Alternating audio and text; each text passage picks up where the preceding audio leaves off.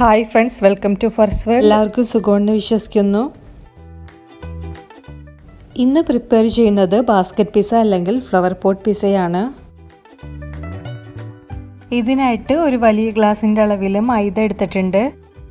ഇതിലേക്ക് ആവശ്യത്തിനുള്ള ഉപ്പും 1 ടേബിൾ സ്പൂൺ ഓയിലും ഒഴിച്ചിട്ട് നന്നായി മിക്സ് ചെയ്യുക. ഇതിലേക്ക് ആവശ്യത്തിനുള്ള വെള്ളം കുറച്ചായി ഒഴിച്ചിട്ട് ചപ്പാത്തി മാവിന്റെ പരുവത്തിൽ കുഴച്ചെടുക്കുക.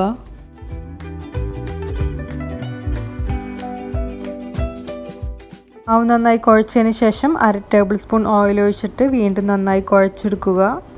മാവ് കൂടുതൽ സോഫ്റ്റ് ആവാൻ വേണ്ടിയാണ് വീണ്ടും ഓയിൽ ഒഴിച്ചത്. ഇനി ഇത് 10 മിനിറ്റോളം മൂടി വെക്കാം. ഈ സമയം നമുക്ക് ചിക്കൻ മാരിനേറ്റ് ചെയ്യാം. അതിനായി 200 ഗ്രാം ചിക്കൻ എടുത്തിട്ടുണ്ട്.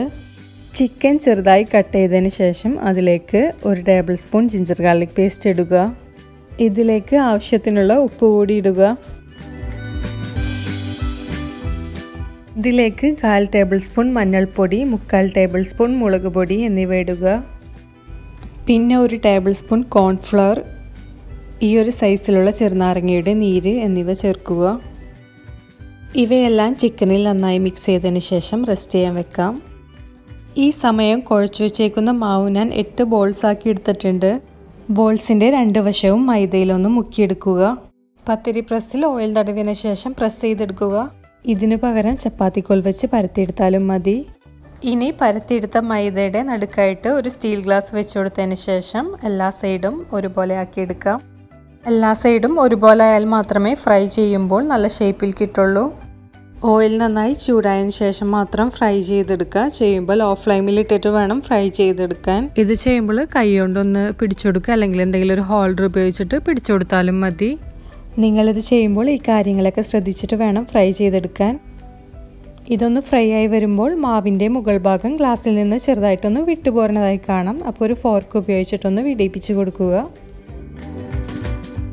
ഇനി ഇതൊന്ന് മറിച്ചിട്ടിട്ട് ഫ്രൈ ചെയ്തെടുക്കാം. ഫ്രൈ ചെയ്യുമ്പോൾ അധികം ബ്രൗൺ കളർ ആവാൻ നിൽക്കേണ്ട, ഒരു ചെറിയ ഗോൾഡൻ കളർ ആകുമ്പോൾ തന്നെ നമുക്കിതൊന്ന് കോരിയെടുക്കാം. ഇതുപോലെ എല്ലാ മാവും ഫ്രൈ ചെയ്തെടുക്കാം. ബാസ്ക്കറ്റ് ഫ്രൈ ചെയ്തെടുത്ത ഓയിലിൽ തന്നെ ഞാൻ ചിക്കൻ ഫ്രൈ ചെയ്തെടുത്തിട്ടുണ്ട്. പിസ്സ തയ്യാറാക്കുന്നതിനുള്ള മറ്റുള്ള ഇൻഗ്രീഡിയൻസ് എന്തൊക്കെയാണെന്ന് നോക്കാം. ഇതിനായിട്ട് 200 ഗ്രാം മൊസറല്ല ചീസ് ഗ്രേറ്റ് ചെയ്തെടുത്തിട്ടുണ്ട്. പിന്നെ ഒരു ചെറിയ പീസ് ക്യാപ്സിക്കം ചെറുതായിട്ട് നീളത്തിൽ കട്ട് ചെയ്തെടുത്തിട്ടുണ്ട്. ഇതുപോലെ തന്നെ ഒരു ചെറിയ പീസ് തക്കാളിയും കട്ട് ചെയ്തെടുത്തിട്ടുണ്ട്. പിന്നെ 4 ടേബിൾ സ്പൂൺ ടൊമാറ്റോ സോസ് എടുത്തിട്ടുണ്ട്. പിസ്സ സോസ് അവൈലബിൾ ആണെങ്കിൽ അത് എടുത്താൽ മതി. ഞാനിപ്പോൾ ടൊമാറ്റോ സോസാണ് ഉപയോഗിക്കുന്നത്. പിന്നെ കുറച്ച് ബ്ലാക്ക് ഒലീവ്സ് എടുത്തിട്ടുണ്ട്.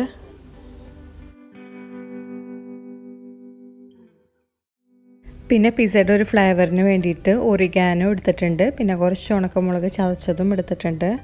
ഇനി ഇതിലേക്ക് കുറച്ച് ടൊമാറ്റോ സോസ് ഇട്ടിട്ട് ഒന്ന് സ്പ്രെഡ് ചെയ്ത് കൊടുക്കുക.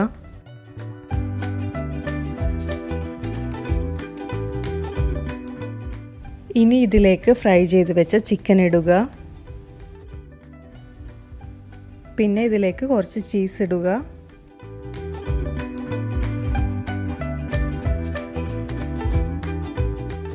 പിന്നെ ഇതിലേക്ക് കുറച്ച് ക്യാപ്സിക്കവും തക്കാളിയും വെക്കുക. നിങ്ങൾക്ക് നിങ്ങളുടെ ഇഷ്ടത്തിനനുസരിച്ച് വെക്കാം.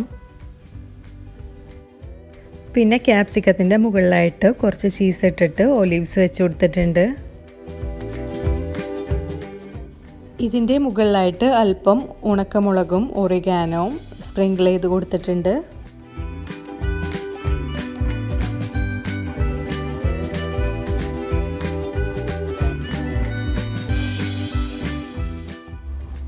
ലോ ഫ്ലെയിം ആക്കിയതിന് ശേഷം ഒരു പഴയ മൂടി ഞാൻ വെച്ച് കൊടുത്തിട്ടുണ്ട്. അതിന് പകരം ദോശക്കല്ലോ ഫ്രൈ പാനോ നിങ്ങൾക്ക് യൂസ് ചെയ്യാം. ഫ്രൈ പാൻ യൂസ് ചെയ്യുകയാണെങ്കിൽ ഒരു പാത്രത്തിൽ പിസ്സ വെച്ചിട്ട് വേണം ഫ്രൈ പാനിൽ വെക്കാൻ.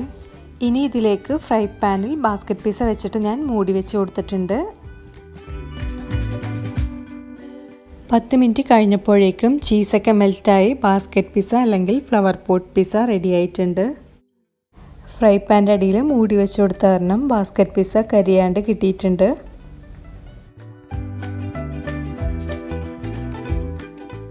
പിന്നെ ഫ്ലെയിം ലോ ആക്കിയിട്ട് വേണം ചെയ്യാൻ. ഇതിനു മുമ്പ് ചിക്കൻ 65 ബിരിയാണിൻ്റെ വീഡിയോ ഞാൻ അപ്ലോഡ് ചെയ്തിട്ടുണ്ടായിരുന്നു. ആ ബിരിയാണി ട്രൈ ചെയ്തിട്ട് നല്ലതാണ് കുറച്ച് പേര് പറഞ്ഞിരുന്നു. ആ വീഡിയോ കാണാത്തവരുണ്ടെങ്കിൽ ഒന്ന് കണ്ടു നോക്കൂ.